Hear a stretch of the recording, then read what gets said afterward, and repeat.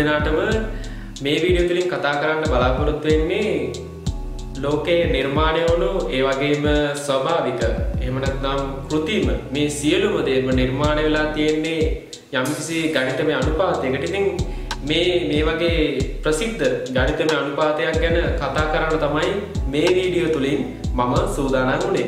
Golden ratio එහෙම නැත්නම් ස්වර්ණමය අනුපාතය මේ ගැන තමයි අපි මේ වීඩියෝ තුලින් කතා කරන්නේ. ඒ වගේම මේ වීඩියෝ තුලින් යම්කිසි බේසික් දෙයක් ඔයාලට ලබා දෙන්න තමයි මේ වීඩියෝ තුලින් අවරමුණ. මේකටම තමයි ෆිබොනාචි නීතිය කියන්නේ. ගණිතමය කටයුතු එහෙම නැත්නම් සැලසුම් නිර්මාණ කරන බොහොමයක් දෙනාට නම් මේක අමුතු දෙයක් නෙවෙයි. ඉතින් ෆිබොනාචි නීතිය ගෝල්ඩන් රේෂියෝ වගේ ෆිබොනාචි නීතිය කියන්නේ මෙන්න මේ කියන අනුපාතයටම තමයි. DNA සැකසුමේ ඉඳලා මේ ජනගහන වර්ධනය දක්වාම මෙන්න මේ කියන අනුපාතීය ක්‍රමයක් සැකසීලා තියෙනවා. මේ අනුපාතීය ක්‍රමය සැකසීලා තියෙන්නේ මෙන්න මේ කියන ස්වාභාවික ගෝල්ඩන් රේෂියෝ කියන අනුපාතයට අනුව. ප්‍රසිද්ධ ගණිතඥයෙකු වන ලියනාඩෝ ෆිබොනාචි කියන පුද්ගලයා මෙන්න මේ කියන අනුපාතීය ක්‍රමය සොයාගෙන තියෙන මුළු විශ්වයේම නිර්මාණය වෙලා තියෙන්නේ මෙන්න මේ කියන අනුපාතීය අගයට කියලා තමයි මේ විද්‍යාඥයා පවසන්නේ. මේ ලියනාඩෝ ෆිබොනාචි හා පැටවුන් යොදාගෙන තමයි මේ පරීක්ෂණය සිදු කරලා තියෙන්නේ. මේ හා පැටවුන් යම් කිසි විදිහකට වර්ධනය වීමේ රටාවක් තිබෙනවා කියලා මේ ලියනාඩෝ ෆිබොනාචි හොයාගෙන තියෙනවා. මේ යම් කිසි ගණිතමය රටාවක් තියෙනවා කියලා. ඉතින් ඒ අනුව තමයි මෙයා මේ ස්වර්ණමය අනුපාතය සොයාගෙන තියෙන්නේ. ඉතින් අපිට මේ මොහොතේ මේ දැක් ගන්න පුළුවන් වෙන්නේ මේ ලියනාඩෝ ෆිබොනාචි විසින් සොයාගත්ත සංඛ්‍යා රටාව. ඉතින් මේ සංඛ්‍යා රටාවේ බිඳුව සහ 1 මේ විදිහට මේ සංඛ්‍යා රටාව ආරම්භ වෙනවා.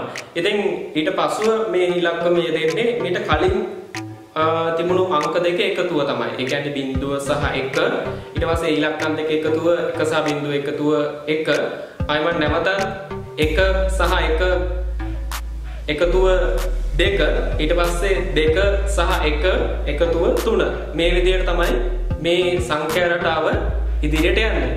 ඉතින් මේ සංඛ්‍යා රටාවේ තවත් විශේෂයක් දැකලා තියෙනවා. මේ සංඛ්‍යා රටාවේ මුල් අංක දෙක හැරුණකොට ඊට පස්සේ අනිත් අංකයක් ගත්තට පස්සේ ඊට කලින් අංකය බෙදුවට පස්සේ එන අංකය යම්කිසි අගයකට සමාන අගයක් ආවා කියලා තමයි කියන්නේ. ඉතින් ඒ අගයන් මේ විදිහට බෙදාගෙන යනකොට 40 වතාවක් මේ විදිහට බෙදලා තියෙනවා. ඉතින් ඒ විදිහට බෙදුවට පස්සේ මෙන්න මේ කියන සංඛ්‍යාව තමයි ලැබිලා තියෙන්නේ. ඉතින් මේ විදිහට ආසන්න දශම ස්ථාන වලට අරගෙන සමන දශම ස්ථාන 3කට වගේ අවසානයේදී අගයකට ඇවිල්ලා 1.618 කියන අනුපාතය අවසානයේදී මේ ස්වර්ණමය අනුපාතයේ විදිහට මේ ගෝල්ඩන් රේෂියෝ විදිහට අවසානයේ මිල යන්නේ. ඒ කියන්නේ 1ට 1.618 කියන අනුපාතයට තමයි අවසානයේදී මේ ස්වර්ණමය අනුපාතය නියමයක් විදිහට හැදිලා තියෙන්නේ. ඉතින් මේ ගැන ඉතිහාසය තමයි මේක ආරම්භය හැදුණු විදිය ගැන තමයි ඔයාලට මේ වීඩියෝ තුලින් මම කතා බහ කරේ.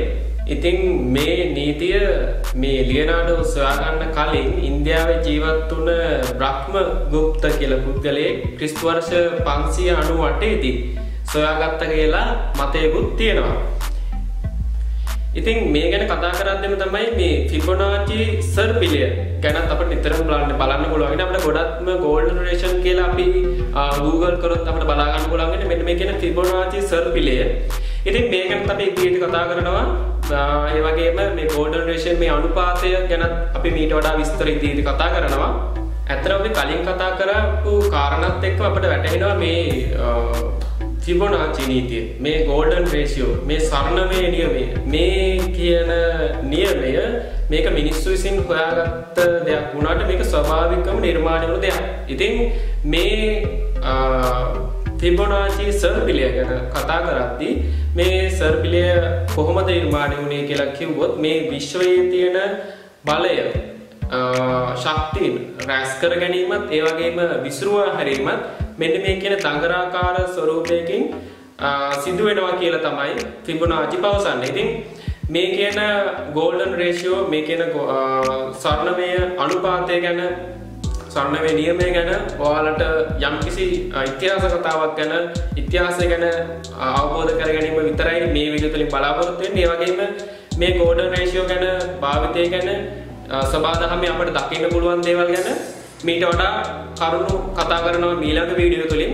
ඉතින් මේ වීඩියෝ තුලින් යම්කිසි මේ ගෝල්ඩන් රේෂියෝ ගැන සොයා ගැනීමට පිළිබඳවත් ඒ වගේම මේ සංඛ්‍යා රටාව නිර්මාණය වුණ කොහොමද කියලා ඔයාලට අවබෝධයක් ලැබුණා කියලා හිතනවා.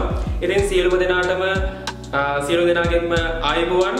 මේ වීඩියෝ නතර කරනවා. Graphic Design Sinhala YouTube channel එකේ මම ප්‍රනීත් කාවේත අප්සර.